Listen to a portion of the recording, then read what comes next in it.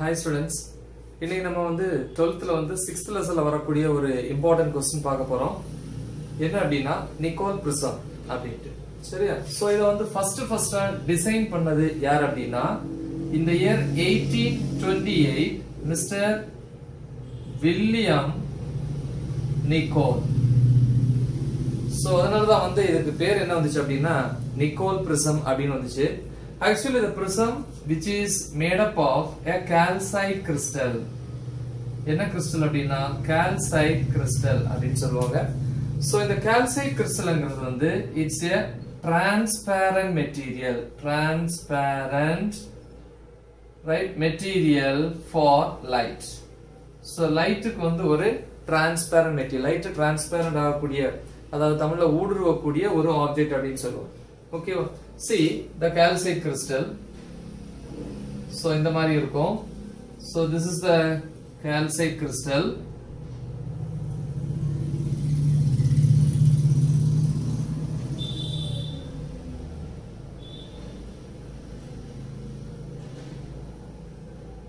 Okay, see the calcite crystal. See the terminals எப்படி பிரிச்சிருக்காங்க அப்படினா A, B, C, D இந்த மாதிரி பிரிச்சிருக்கோம் corners.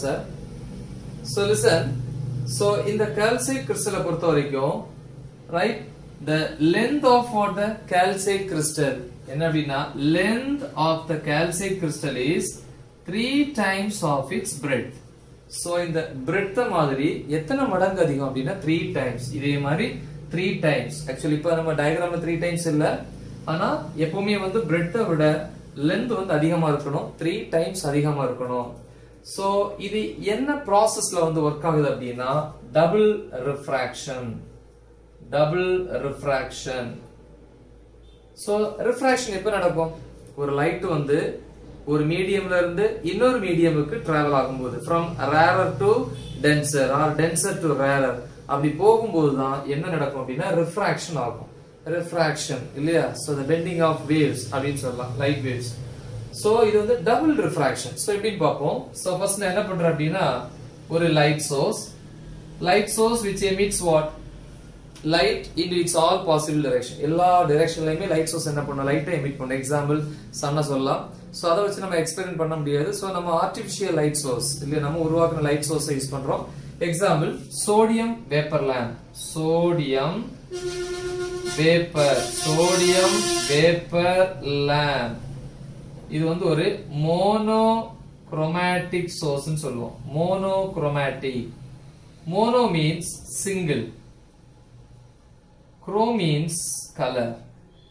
அதாவது single color வந்து எமிட் பண்ணக்கூடிய ஒரு லைட் சோர்ஸ் இல்லையா? நம்ம ஸ்ட்ரீட் லைட்ல எல்லாம் அது பார்த்திருப்பீங்க. சோ yellow கலர்ல எரியக்கூடிய ஒரு light source sodium vapour lamp. So அப்ப இது எல்லா பக்கமே லைட் என்ன பண்ணும்? எமிட் பண்ணும். சோ அதுல ஒரு பார்ட் தான் இருக்கு இல்லையா? இப்படி வந்து எங்க விழுது அப்படின்னா நேரா வந்து one of the face இல்ல I mean the side of what?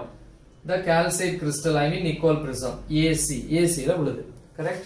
So a particular angle. So let us draw a normal line here. This is what? Angle of incidence.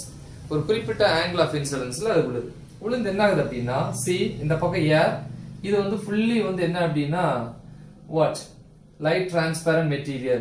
கரெக்ட்டா? சோ இதுல வந்து நம்ம calcite மட்டும் யூஸ் பண்ணல, வேறயும் வந்து transparent material இல்ல லைட்டா வந்து அலோ பண்ணக்கூடிய வேறயும் வந்து என்ன ஆப்டிகல் இன்ஸ்ட்ருமெண்ட்ஸ் எல்லாத்தையுமே மிக்ஸ் பண்ணி தான் இந்த apparatus வந்து என்ன பண்ணிருக்கோம்? ஃப்ரேம் பண்ணிருக்கோம். சரியா? சோ அப்ப இந்த calcite crystal வழியா உள்ள வருது அப்படிதானே? சோ அப்ப வெளிய என்ன இருக்கு? இது air, rarer medium. இது வந்து calcite crystal, I mean denser medium. So இத denser அப்படினு சொல்லலாம். ஓகேவா? சோ அப்ப லைட் ரேஸ் எங்க இருந்து எங்க வருது? from rarer to denser. அப்ப வரும்போது என்ன ஆகும் அப்படினா லைட் ரே வந்து உள்ள வரும்போது பெண்ட் ஆகும். சோ அந்த process பேரு தான் refraction. சோ இங்க என்ன process அப்படினா double refraction. சோ அப்ப இந்த லைட் ரே ரெண்டா வந்து என்ன ஆகும் அப்படினா ஸ்ப்ளிட் ஆகும். சோ வந்து பாத்தீங்கன்னா இது ஒன்னு, இது செகண்ட் ஒன். ஓகேவா? சோ இத வந்து எக்ஸ்ட்ரா ஆர்டினரி ரேனோ இத ஆர்டினரி ரேன்னு சொல்லுவோம். ஸ்டார்டிங்ல அதை வந்து கண்டுபிடிக்க முடியாது. எப்படி கண்டுபிடிக்கிறோம் அப்படின்னா நான் இப்ப என்ன பண்றேன் அப்படின்னா சோ இதுல வந்து polarization, actually இதோட யூஸ் என்ன அப்படின்னா which is act as a polarizer as well as analyzer. Polarizer என்ன?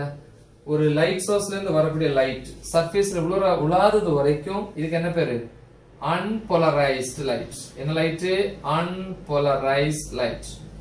சோ இத fully polarized லைட்டா மாத்துறதுக்காக தான் நம்ம வந்து எதை யூஸ் பண்றோம் அப்படினா இந்த Nicole prism I mean made up of what calcite crystal வந்து யூஸ் பண்றோம் இல்லையா.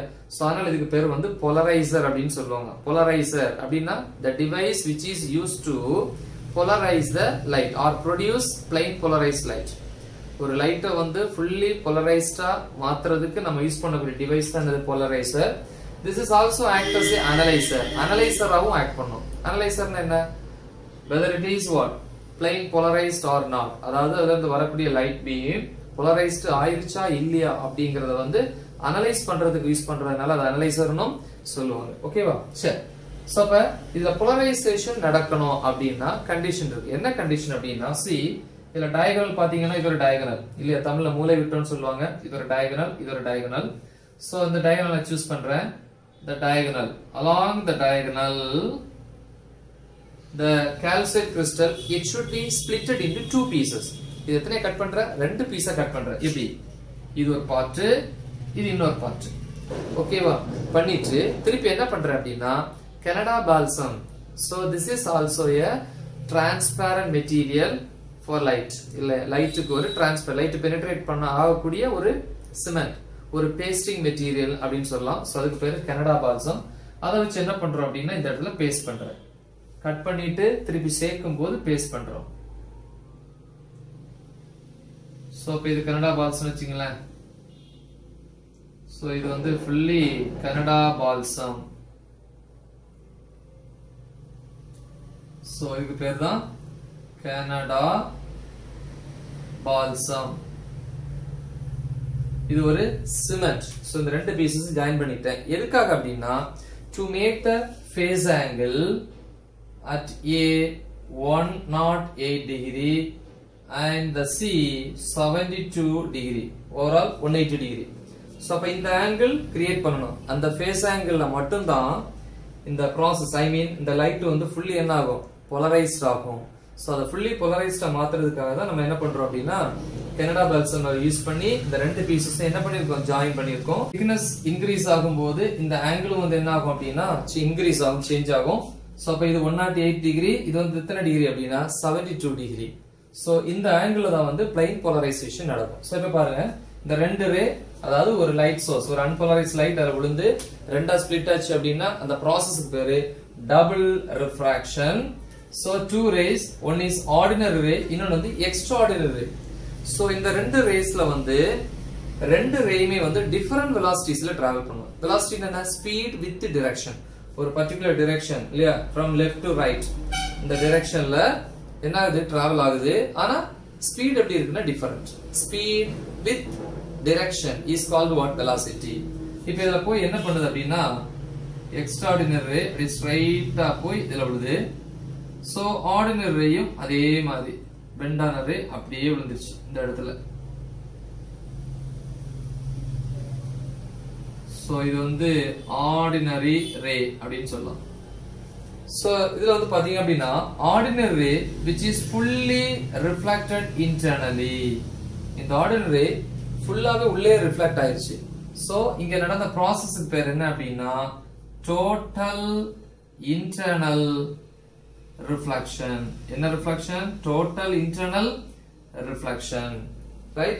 reason என்ன அப்படினா நம்ம ஏற்கனவே படிச்சோம், சொல்லி கொடுத்திருக்கேன். என்ன அப்படினா இப்ப இங்க ரெண்டு இடத்துலயுமே ஏர் இருக்குன்னு வெச்சுங்களேன், fully ஏர். அப்ப லைட் ரே வந்து சென்ட் பண்ணோம் அப்படினா எந்த டிவியேஷன் இல்லாம ஸ்ட்ரைட்டா போகும். ஏன்னா ஏரோட ரிஃப்ராக்ட் இண்டெக்ஸ் வேல்யூ 1. அப்ப ரெண்டும் ஒரே மாதிரி இருக்கறனால ஸ்ட்ரைட்டா போகும் without any deviation. ஓகேவா? ஆனா refractive index value கூட கூட இப்ப ஏருக்கு வந்து 1 அப்படினா இப்ப இது calcite crystal 1 point something இல்ல glassனா 1.5, waterனா 1.33. அப்ப ஏர தவிர நீ எல்லாத்துக்குமே வேல்யூ இன்கிரீஸ் ஆகுது. அப்ப வேல்யூ கூட கூட refractive index வேல்யூ கூட கூட அந்த refraction அந்த பெண்டிங்கும் வந்து என்ன ஆயிட்டே இருக்கும் அப்படினா கூடிட்டே இருக்கும். ஓகேவா? சோ இப்ப இந்த calcite crystal கரெக்ட், இதுக்குன்னு ஒரு refractive index இருக்கும். அது இந்த calcite crystal ordinary ரேக்கு கொடுக்கக்கூடிய refractive index value என்னது refractive index letter n படிச்சிருப்போம். for ordinary ray is 1.658. Then for extraordinary ray, refractive index value 1.486. But for Canada balsam, NC, refractive index for Canada balsam is 1.523. So நல்லா பாத்துக்கணும், இந்த ordinary ray ஓட refractive index Canada balsத்தோட refractive index விட அதிகமா இருக்கிறதுனால என்ன ஆகல அப்படினா இத தாண்டி வெளியே போகாது, ஃபுல்லாவே என்ன ஆகுது, நல்லா வந்து பெண்ட் ஆகுது. ஏன்னா இத விட இதோட வேல்யூ அதிகம். சோ அப்ப fully what reflected internally. ஆனா see the extraordinary ray refractive index value 1.486. இந்த கனடா பல்ஸை பொறுத்த வரைக்கும் 1.523 இல்லையா, இத விட இது கம்மியா இருக்கிறதுனால கண்டிப்பா என்ன ஆகாது, அங்க வந்து ரிஃப்ராக்ஷன் அல்லது ரிஃப்ளெக்ஷன் எதுவுமே நடக்காது.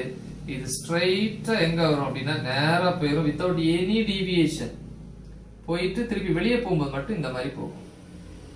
ஓகேவா, right? So this is an angle of emergence அப்படின்னு சொல்லுவோம். சோ இந்த ரே தான் என்ன சொல்லுவோம் அப்படின்னா plain polarized light அப்படின்னு சொல்லுவோம். plain polarized light, fully polarized. அப்ப பாருங்க, இந்த எக்ஸ்ட்ராஆர்டினரி ரே உள்ள வந்து எங்கேயுமே பெண்ட் ஆகாது, ஸ்ட்ரைட்டா போகுது. ரீசன் எக்ஸ்ட்ராஆர்டினரியோட வெலாசிட்டி அதிகம், இன்னொன்னு refractive index right of what extraordinary ரே 1.486 இல்லையா, கால்சைட் கிறிஸ்டலா கொடுக்கக்கூடிய ரிஃப்ராக்டிவ் இண்டெக்ஸ் வேல்யூ 1.486. ஆனா இது இந்த கனடா பல்சத்தோட வேல்யூவை விட எப்படி இருக்கு, கம்மியா இருக்கிறதுனால இத பெனிட்ரேட் பண்ணி வெளியே போயிடும். ஆனா கனடா பல்சத்தை விட ஆர்டினரி ரேயோட ரிஃப்ராக்டிவ் இண்டெக்ஸ் 1.658 அதிகமா இருக்கிறதுனால ஃபுல்லாவே என்ன ஆகுது, உள்ள ரிஃப்ளெக்ட் ஆகுது. சோ அப்ப வந்து ஃபுல்லி வந்து உள்ள ரிஃப்ளெக்ட் ஆகுறதுனால எக்காரண்டா கொண்டு என்ன ஆகுது, அடுத்த ஃபேஸை விட்டு வெளியே ஆர்டினரி ரே போறதை வந்து என்ன பண்ணுது, பிரிவென்ட் பண்ணி உள்ளேயே திருப்பி கொண்டு வந்துருது. சோ அப்ப இந்த ரேக்கு பேரு தான் வந்து fully plain polarized light அப்படின்னு சொல்லுவாங்க. ஓகேவா? சோ இதோட மெரிட்ஸ் வந்து பாத்தீங்க அப்படின்னா the calcite crystal or nickel prism is used as what polarizer to produce what plain polarized or fully polarized light.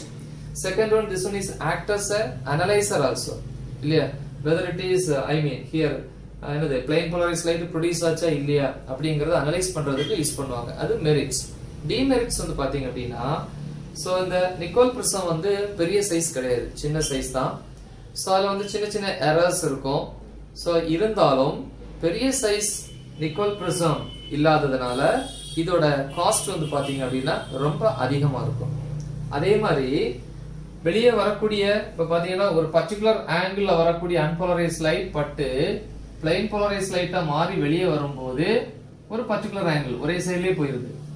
இப்ப இது ஒரு பர்டிகுலர் ஆங்கிள் விழுறதுனால, சாஞ்சு விழுறதுனால எப்பவும் பிளைன் போலரைஸ் லைட்டோட டைரக்ஷன் ஒரே டைரக்ஷன்லயே போயிட்டு இருக்கும். அதே மாதிரி வெளியே வரக்கூடிய பிளைன் போலரைஸ் லைட் எப்பவுமே வந்து எப்படி இருக்காது இல்லையா, அதாவது சில நேரங்கள்ல வந்து யூனிஃபார்மா இருக்காது இல்லையா, சில இடங்கள்ல வந்து பார்ஷியலி அந்த மாதிரி இருக்கும், சில இடங்கள்ல வந்து பாத்தீங்கன்னா சில நேரங்கள்ல பிளைன் போலரைஸ் லைட்டாவும் இருக்கும். ரைட்? சோ இதோட டைரக்ஷன் வந்து லிமிட்டட். அது மட்டும் இல்ல வந்து இந்த பர்டிகுலர் ஆங்கிள் விழுந்தா மட்டும் தான் இங்க என்ன ப்ரொடியூஸ் ஆகும் அப்படின்னா பிளைன் போலரைஸ் லைட் ப்ரொடியூஸ் பண்ண முடியும். சோ இது வந்து இதோட டிமெரிட்ஸ் அப்படின்னு சொல்லலாம். ஓகேவா? இது ஒரு 5 மார்க் கொஸ்டின், இம்பார்ட்டன்ட் கொஸ்டின், நல்லா தெளிவா படிச்சுக்கோங்க. Okay, thank you.